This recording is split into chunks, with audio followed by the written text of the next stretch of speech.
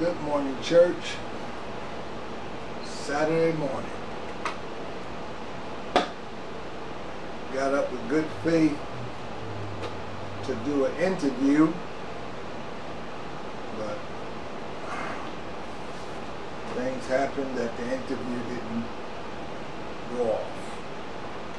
No love lost, because that's what we do. We do interviews. Try to bring the community into the things that's going on. Go to my prayer book.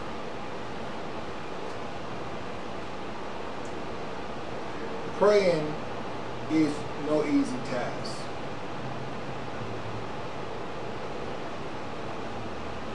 Hold on one second, sorry.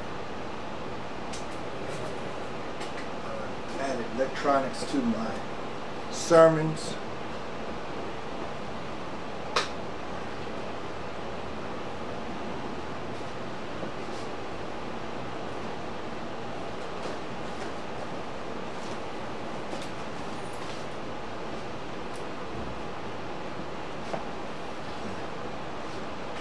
Apologize for that.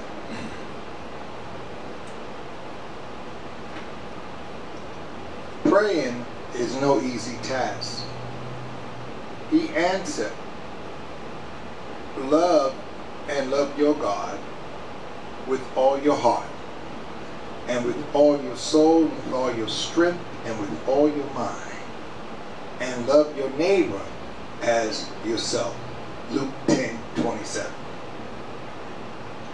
This was the answer of Jesus to the scribes as to what was the first and greatest commandment. In other words, the whole person must love God without reservation. Such a person is required to do the praying that God asks of his children, just as it requires a whole heart given to God to gladly and fully obey God's commandments. So it takes a whole heart to pray effectively. And because it requires a whole person to pray, praying is no easy task. Praying is far more than simply bending the knee and saying a few random words. Praying is divine. Lord, I realize again today that prayer is no easy task. You ask all of me when I come to you in prayer, please help me pray. Amen. Thank the Lord.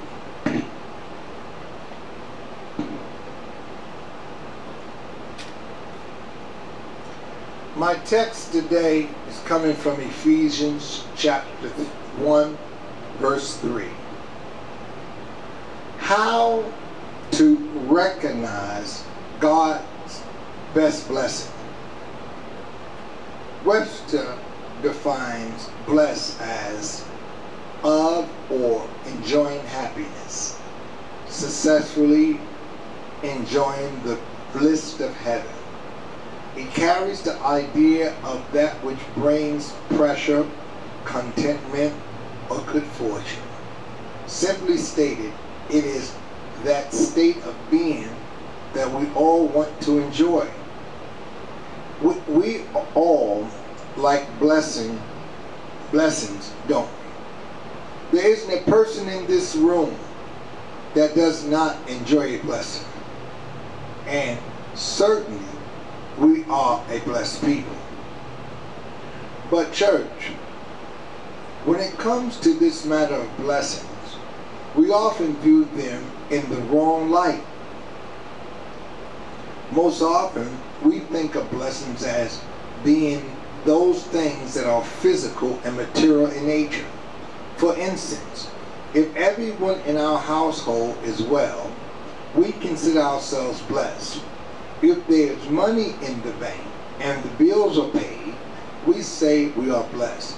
If we are living in a nice home and driving a good car, we equate that with blessing. And I would have to agree that those things are blessings from the Lord. However, what happens when a loved one is stricken with a dead disease? Did we cease to be blessed? What happens when we drive junk cars and our house is falling apart? Do we lose the blessing of God? What happens, church, when there is no money and we can't pay the bills? Does that mean that somehow the Lord has stopped blessing us? The answer is no. Our problem is we tend to look at the blessings in regard of how they benefit us materially. And certainly God does bless that way. What we fail to remember, church, is that these kind of blessings are temporarily at best. That car will die one day. That money will find a place to be spent. That home will rot and decay. Your health will eventually decline. What we need to know is that the real blessings of the Lord are not material or physical. The real blessings of God are spiritual in nature. And these spiritual blessings will never be taken away from us. Even when everything else is gone, has broken down, or has been spent, we will still possess the best of God blessings. There are three little thoughts in the last part of this verse that teaches us the valuable lessons how to recognize God's best blessings. I would like to point those out to you this evening. Now, by the way of introduction, notice how this verse begins. It begins with a note of praise for the Lord. Paul exalts the Lord for his greatness. He tells us that our Heavenly Father had blessed us. I want you to notice that those words are in the Asher tense, which is equivalent to the English past tense. At some point in the past, God blessed us. Not only they are past tense, but they are also in the active voice. This means that those blessings that we receive at some point in the past continue this evening and will continue on into the future.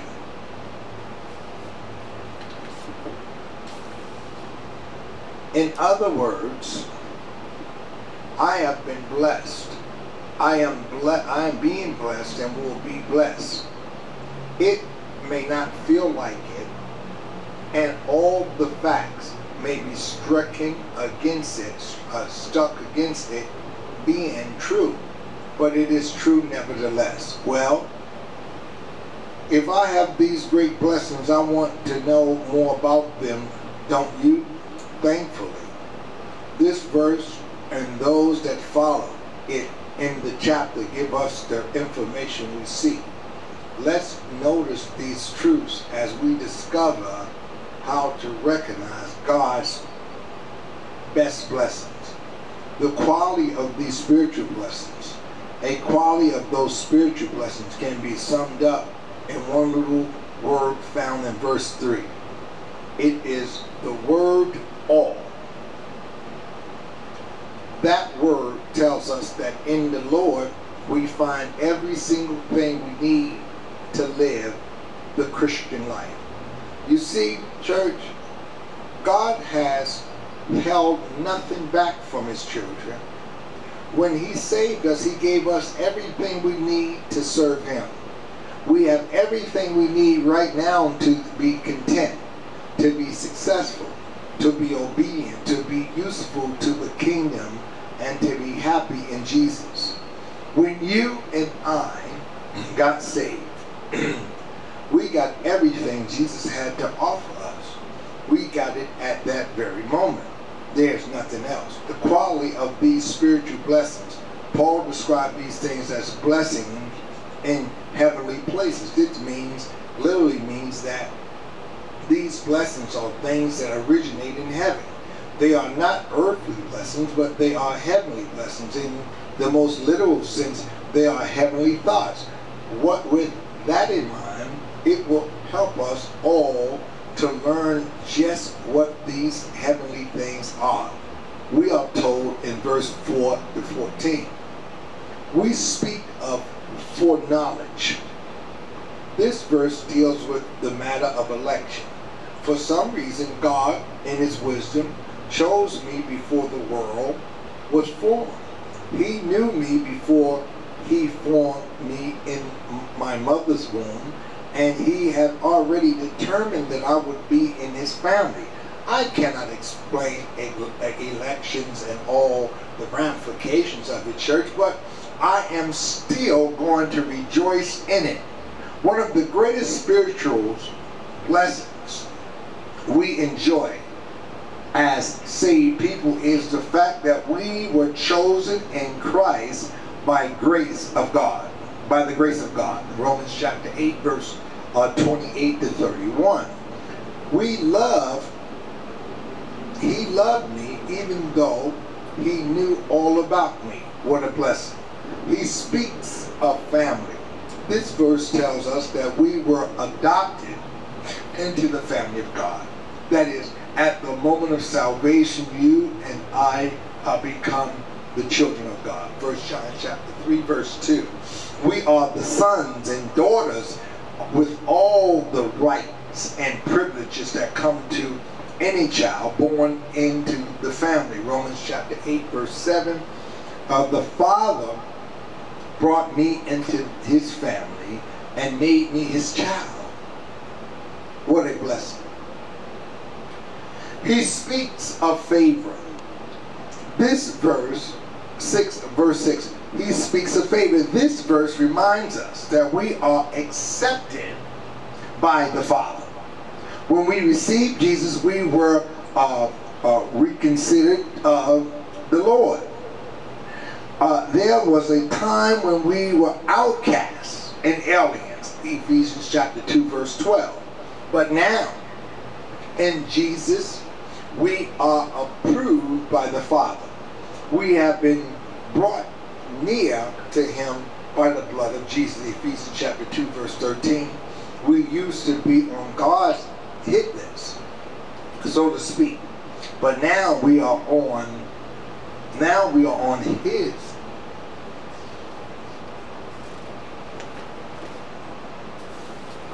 List of favorites, church. Don't that feel good? That you're on the Lord's list of favorites? This means that God is literally pleased with us. A lot of Christians waste a lot of time trying to do what Jesus did when he died on the cross. Please the Father. The Father is pleased with me because I wear the righteousness of Christ. What a blessing. Freedom. This verse tells us that we have been redeemed. There are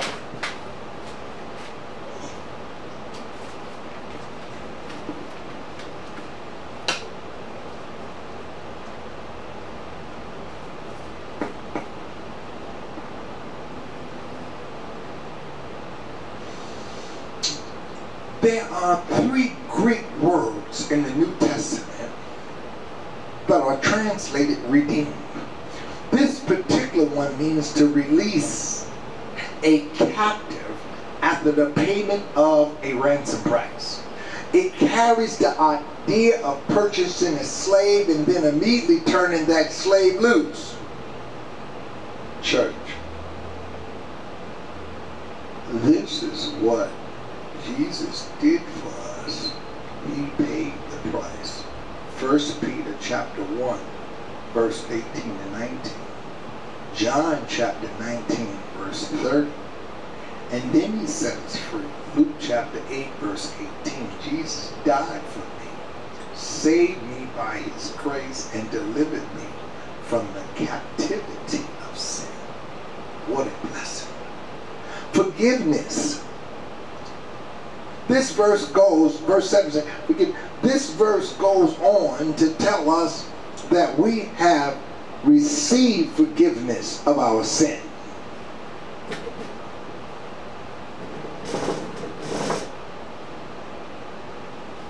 I don't know about you, church, but that means something to me. I was a wretched man when Jesus saved me, but at the instant of salvation, every single sin in my past, my present, and my future was forever forgiven. Psalms 103:12, Isaiah 38:17, Isaiah 43:25, Jeremiah 50:20, Malachi 7:19, Colossians 2 verse 13 to 14, 1 John chapter 1 verse 7. We have been forgiven of all our sins. What a blessing. Future. Verse 11 and 14 speaks of 3 more spiritual blessings that manifest themselves as we go through life into the future. Our destination. This verse speaks of our heavenly home. Every child of God has a home waiting in heaven. John chapter 14 verse 1 to 3. This home is glorious beyond compare. Revelations chapter 21 verse 4. 1 Peter chapter 1 verse 4. We have a home in glory land. What a blessing. Our consecration. This verse refers to the new manner in which we are to live our lives after we come to know the Lord Jesus as our Savior. The fact is, we are changed by salvation. 2 Corinthians chapter 5 verse 17. An experience that does not produce change both inwardly and outwardly is not a valid salvation experience. When he saves us, he begins the process of making us more like him. He gives us life and enables us to live a new life. What a blessing. Our preservation. These verses remind us that when we were saved, we were sealed with the Holy Spirit. Ephesians chapter 4 verse 30. He is the earnest money. He is the earnest money. This means that he is the down payment that secures us for eternity. The Holy Spirit is the Lord's promise that what he began at the moment of salvation, he will continue until we are home in heaven. Philippians chapter 1 verse 6, 2 Timothy chapter 1 verse 12. If you are saved, church, you are sealed. If you are sealed, you are secure. John 10:28. 1 Peter chapter 1 verse 5. If you are secure, then you can rest and enjoy in that truth. Thank God in Jesus. In Jesus we are saved to the utmost. Hebrews chapter 7 verse 25.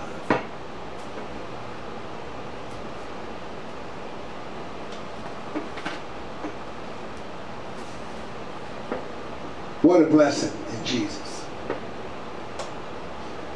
The qualifications for these spiritual blessings.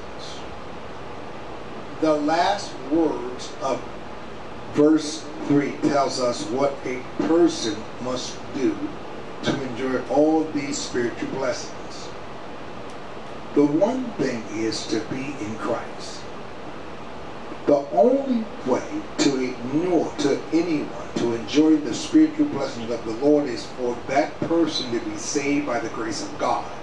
At the moment of conversion, you are placed into the body of Christ. 1 Corinthians chapter 12 verse 13. You get in Christ.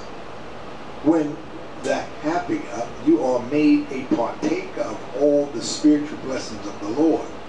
Are you in Jesus this evening?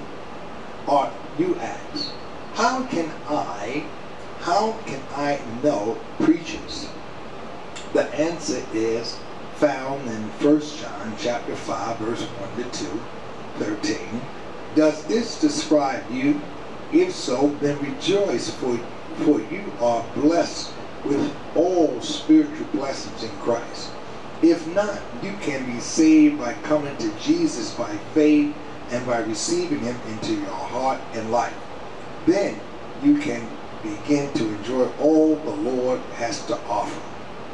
In the conclusion, church, when you and I look at the blessings from the Lord's perspective, I think we would all have to say this evening that we are indeed blessed. God has provided us with blessings that are beyond description and beyond measures as to their value. I think we just need to learn to praise the Lord for his blessings. We need to learn that what we often think of as blessings really aren't. Too often, the real blessings of life are those spiritual things that we always have, no matter what else is happening around us. The real blessings of life are the things that never change and never fade away. We are blessed no matter what else is happening. If you are saved, you are blessed abundantly. I think we ought to thank him for those blessings. Yes, we should.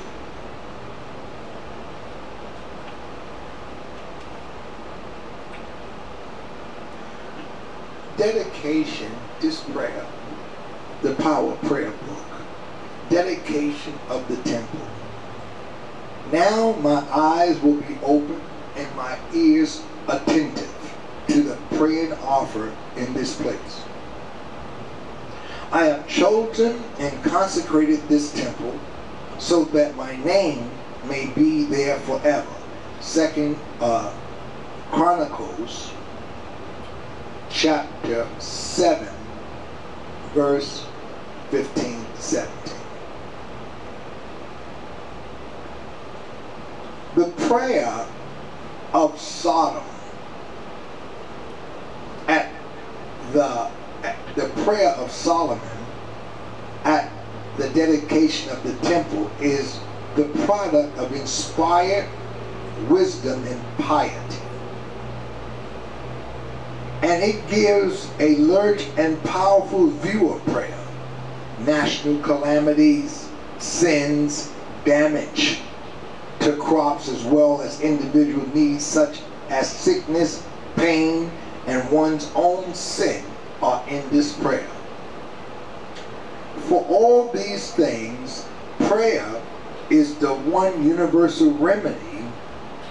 Prayer to God. Pure prayer relieves dire situations because God can relieve when no one else can. Nothing is too difficult for God. Almighty God, thank you that I know you can do all things and that you can relieve all the troubles in my life. I only have to pray earnestly to you in Jesus' name. If this message, church, have been a blessing to you, find yourself a Bible-based church and become a part of the body of Christ. In Jesus' name, let the church say amen.